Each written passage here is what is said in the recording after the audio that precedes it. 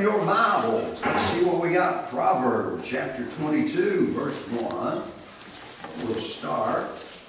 It's always a great blessing to be able to gather together and have the sweet special time that the Lord gives us that we can corporately worship together as a family of faith, people that have like-minded faith and love the Lord and are glad to be able to be drawn aside from the things of the world for a little while.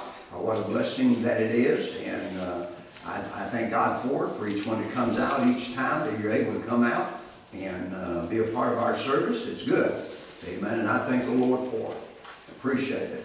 All right. Now, the thing that I thought about during the day, and I believe the Lord pressed upon me as I thought about it, meditated, and prayed for the direction of the Lord for the message tonight, was that if someone said that you were just like your daddy, would that make you stick your chest out and put your head down? Right?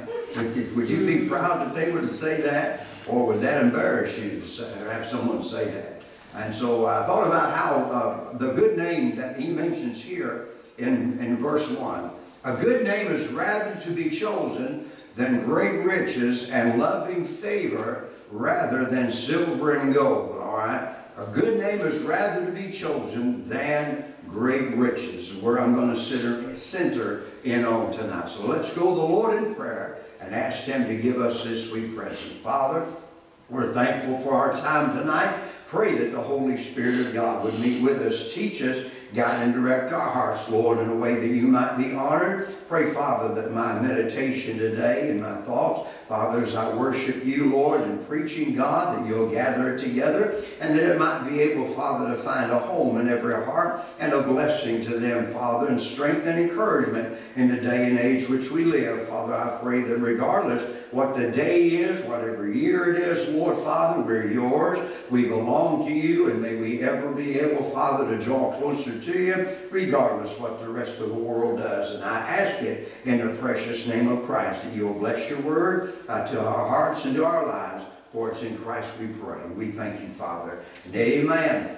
One's name speaks a lot about their character, speaks about the prestige that they're holding on to in this life because of their name, and it may even present something about their position. So our name, if it's a well-known name, whether good or bad, people would draw thought because of that. I think about president, and if you were to think about Carter, you might think of peanut farmer as well as president. If you thought of Rockefeller, you might think of money because of their name is synonymous with a lot of riches. If you thought of something like Jim Jones, you might think of Kool-Aid and Colts, right?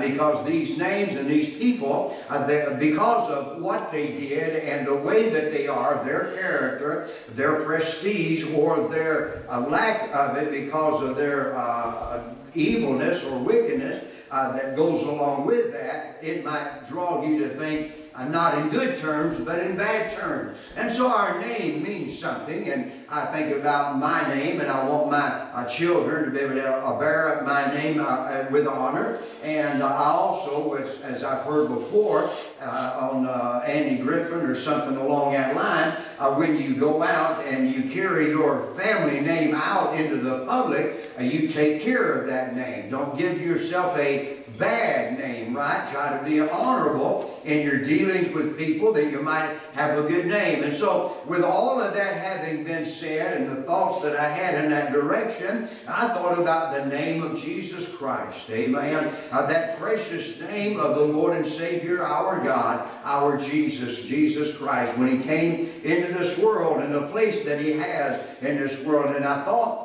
of the book of Acts chapter 4 and verse 12, and it came to the thought, neither is there salvation in any other, for there's no other name under heaven given among men whereby we must be saved. Amen. And so the name of Jesus is synonymous with salvation. Two things that speak out to me in that. There's no other salvation. You could search the world over and you could find other religions, you can find other philosophies and ideas, but you will not find another salvation. They may call it salvation, they may call it the way to heaven, and all these different things and these names that go along with it. But there's just one, amen, and it's in the name of Jesus that salvation comes, not in any other name. And then he mentions about the rest of that verse, no other salvation, no other name. It doesn't matter whether you're talking about Muhammad, doesn't matter whether you're talking about some other religion and a far off Confucianism or anything like that, Taoism and all the different isms that there are.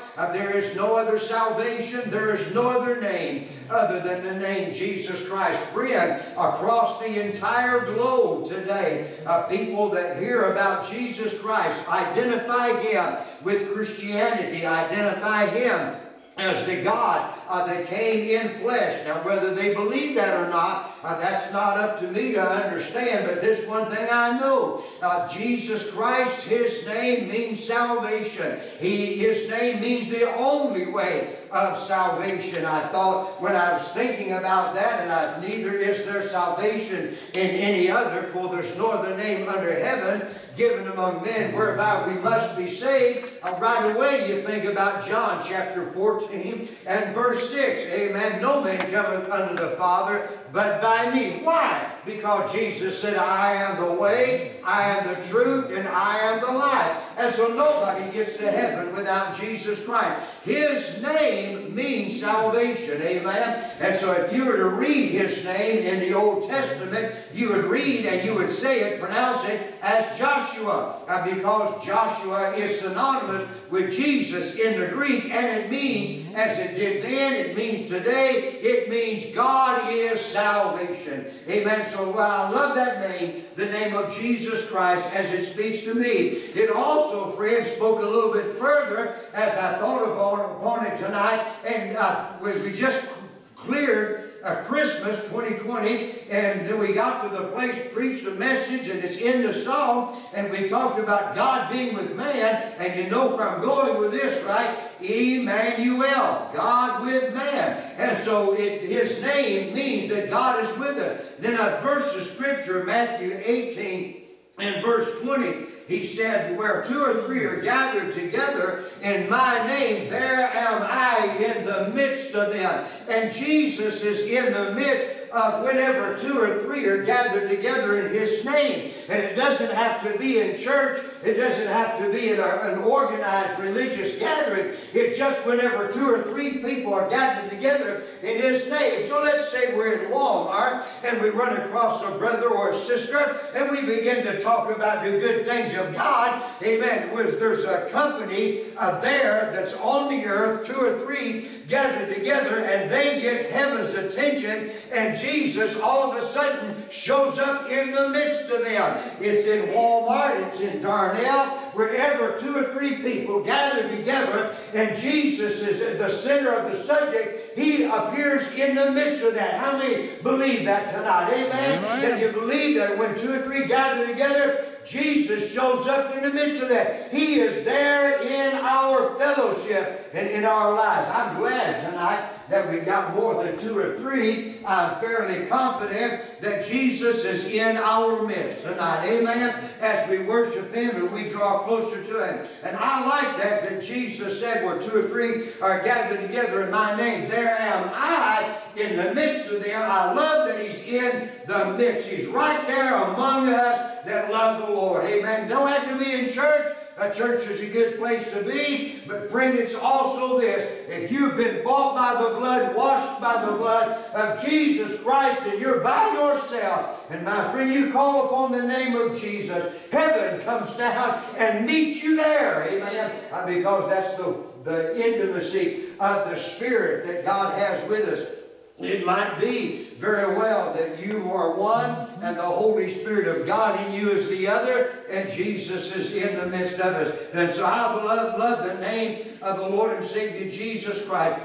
I've mentioned this before. If you were to say Jesus in Mexican or in some Latin languages, you would say Jesus. It doesn't matter how you pronounce it, friend, if you're talking about the one. Amen. Not some other person with that name. They might have a good name. They might be a good person. But the name of Jesus Christ is God with us, Emmanuel. He's in our midst. He's in our presence tonight. Then I want us to look at Mark chapter 16 for a reading. Mark follows right after Matthew, and Mark talks a little bit of the way that Matthew did in Matthew 28 that I talked about this morning. But there are some similarities and as well some differences. And so look at verse 17. Well, let's read 15, 16, 17, and 18. Altogether, these are the words of the Lord. Go ye into all the world, preach the gospel to every creature. He that believeth and is baptized shall be saved. He that believeth not shall be damned. And these signs shall follow them that believe in my name. Shall they cast out devils? They shall speak with new tongues. They shall take up serpents, and if they drink any deadly thing, it shall not hurt them. They shall lay hands on the sick, and they shall recover.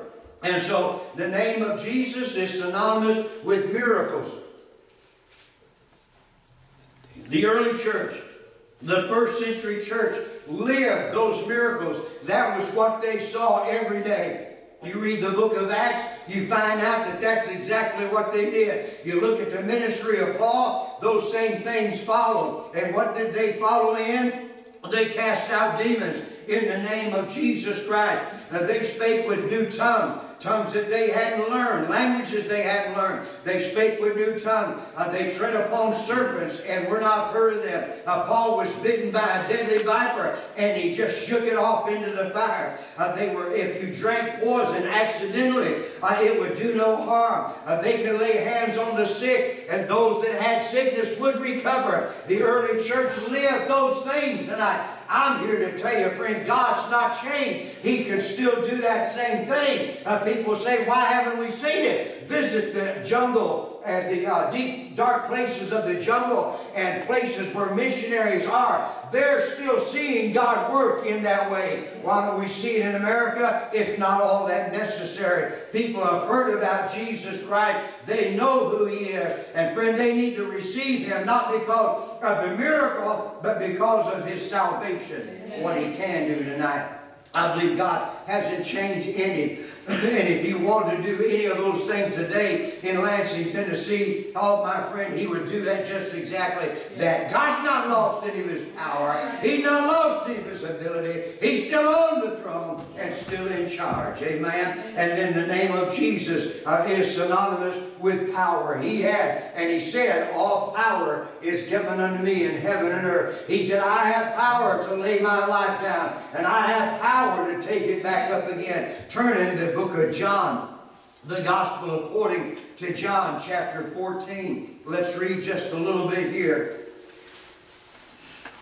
And I coined this as conditional asking, conditional prayer, conditional asking. The name of Jesus being with power. John chapter 14 verse 10. Believest thou that I am in the Father and the Father in me? The words that I speak unto you, I speak not of myself, but the Father that dwelleth in me, He doeth the work. Believe me that I am in the Father and the Father in me, or else believe me for the very work's sake. Then verily, verily, I say to you, he that believeth on me, the works that I do shall he do also, and greater works than these shall he do, because I go unto my Father. Amen. The condition that we ask is, if we. That's what he's talking about when he mentions in the verses there. If we ask anything, the command, and then the claiming of it, I will do it. And so we've got to ask it in His name. It's got to be according to His will. And we have the powers I mentioned this morning. That we underestimate, church. I believe that a lot of people underestimate the power of God that is at their disposal and their ability if they just let God have His way. What a difference it would make in our lives if we would simply yield more to the Holy Spirit on a regular basis instead of getting to the point saying, God, I don't know. Amen. Instead of saying, God, I know. You're there. Amen. He's in charge. He's the God that is able to move upon our lives. If ye ask anything in my name, amen, He said, I will do it. God wants to work in our hearts and lives. He wants to be able to show us that He's still on the throne if we'll just trust Him in those times. Now looking with me in the book of Philippians, chapter 2, one of my favorite books in the New Testament, chapter 2, my favorite chapter in the book of Philippians. The name of the Lord and Savior Jesus Christ. Are you there, friend, tonight, that you understand exactly who He is? I said we underestimate His power and His authority that we have at our disposal, that's in our lives, and we can do just exactly that. Cast out demons, speak with new tongues, tread upon serpents, drink poison accidentally, and do us no harm, and lay hands on the sick, and they will recover that which we have, because Jesus Christ is Lord of our lives. L-O-R-D, capitals. He is the Lord in our lives. Philippians chapter 2, verse 9. Look what he said. Wherefore God also hath highly exalted Him, Jesus, talking about Jesus, and given Him, Jesus, a name which is above every name. I love the name of Jesus. I love that He's there for us tonight. We can call upon His name, and we can mention the name of Jesus Christ in our prayers, and the devil has to flee. There's not anything the devil can do with it. The name of Jesus, the power of it. If we appropriate His name over top of Satan, when he comes against us, the devil can't stand that name. Amen. He has to flee. Amen. Because of it.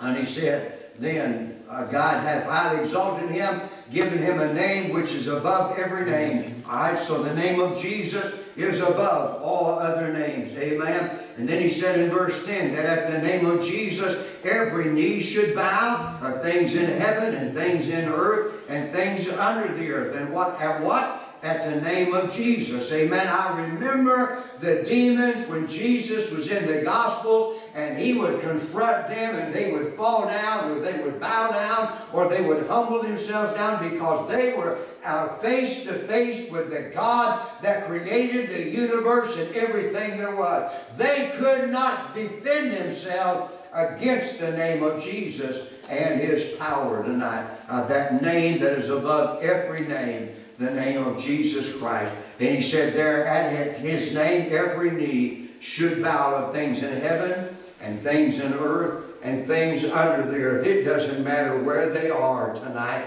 friend. One day everything, every person is going to be subject to the higher power and the name of Jesus Christ. Every knee will bow.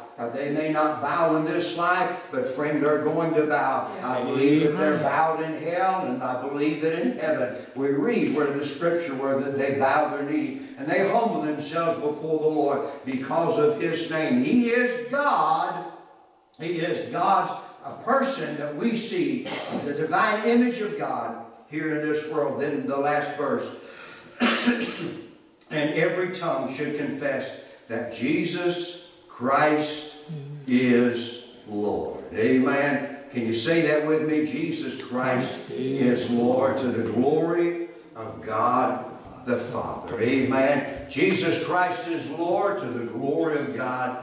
Amen. The Father in heaven. Every knee is going to bow because His name is above all name. Whenever we think about standing in Judgment Day in front of God, you know who we're going to stand in front of? going to stand in front of Jesus Christ, God's Son. All judgment has been given to Jesus Christ, to the Son. The Father's not going to judge you. He's already given that authority and responsibility to His Son, Jesus Christ. And when we stand in front of Him on Judgment Day and we bow our knee, we take our crowns, our soul-winning crown, and our crowns of witness, and all the crowns of accomplishment that we have done in this life, a soul winner's crown, we're going to cast them at the feet of Jesus Christ, amen, and give Him the proper due and respect in our lives to who He is, because He is Lord. And every tongue is going to confess. Not only will every knee bow, every tongue is going to confess